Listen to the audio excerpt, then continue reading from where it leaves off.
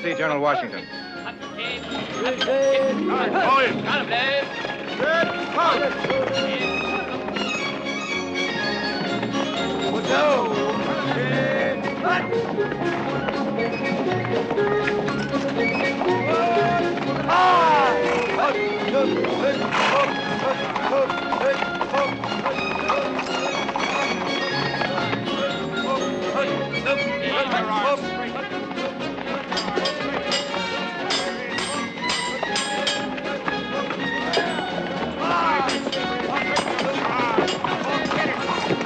Quel genre d'homme est le général Washington? Oh, c'est plus un homme qu'un général. Il a horreur des discours et de flatterie. C'est un homme très simple, effacé, presque austère.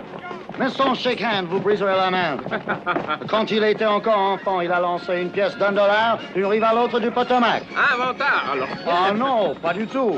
Un jour qu'il s'était accusé d'avoir arraché un cerisier, son père lui pardonna en lui disant qu'il valait mieux arracher 1000 cerisiers que de faire un seul mensonge. Et il s'en est souvenu. Ne jamais mentir. Ça n'aidera pas le rendre toujours la tâche facile. Difficile avec les politiciens. Vous laissez dire sur le très croyant. Oui. Rosette! Hop! Order! Hop! Soyez le bienvenu, monsieur de Lafayette. Non, général, c'est lui, Lafayette. Vous êtes Lafayette? Oui, monsieur. Mais vous êtes si jeune, vous pourriez être mon fils. Comme beaucoup de vos soldats. Non, oui, mais ils sont aussi les fils de l'Amérique. Vous êtes français, vous avez une grande fortune, un grand nom. Ce n'est pas le cas de la plupart de mes fils. On ne reçoit pas la grandeur en naissant, monsieur, mais en se battant pour une grande cause. Oui, et vous vous êtes déjà bien battu contre le Congrès. Les Anglais sont encore plus coriaces. Mais vous avez vu mes troupes. Je vous demande de ne les juger qu'après les avoir vus à la bataille. Je ne suis pas venu ici pour juger, mais pour apprendre. Eh bien, pour commencer, vous pourriez déjà apprendre ce que voici.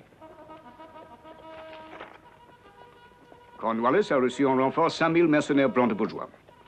Le General Howe, 120 nouvelles pièces d'artillerie.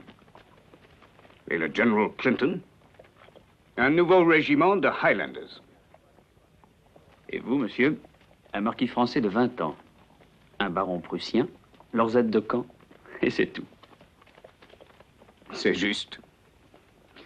Et pourtant, je ne sais pourquoi. Et je crois que je ne voudrais pas changer. Merci, monsieur. Je pense que l'essentiel à la guerre est d'avoir un chef pour qui on accepte de mourir.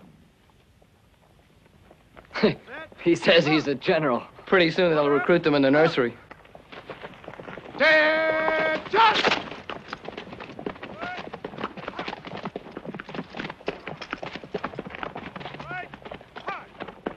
Here you are. 6 cartridges apiece, Oh, and no. that's all. Those are the orders. 6. What do they want us to shoot? Squirrels? Between 6 squirrels and 6 redcoats, I'll shoot the redcoats any day. That's right. 6. That's what I said. We're not going into battle. We're withdrawing from here. General Sullivan needs all the ammunition we can spare. He's between us and the enemy, giving us cover. Well, there you are. Quel commandement me donnez-vous, monsieur? Aucun pour le moment. Mais j'ai le grade de major général. Oui, un major général qui n'a jamais vu le feu. Je l'ai tant de fois imaginé. Le commandement demande plus que l'imagination. Je peux rejoindre l'armée Sullivan. Non. Je vous réserve ma milice. Regardez-les. Ils vont pieds nus, ils ont faim, ils n'ont que 6 cartouches par homme. Ils n'ont rien. Il n'y a pas de quoi être fier. Mais si je leur donne pour commandant le fameux Marquis de Lafayette qui est venu de son pays et a parcouru milieu marine pour les mener au combat, je crois que ça ranimera leur ardeur et leur courage plus que des souliers et des munitions. Oui, mais quand? Patience, my boy. À la guerre, tout arrive plus vite qu'on le pense. Sauf peut-être la victoire.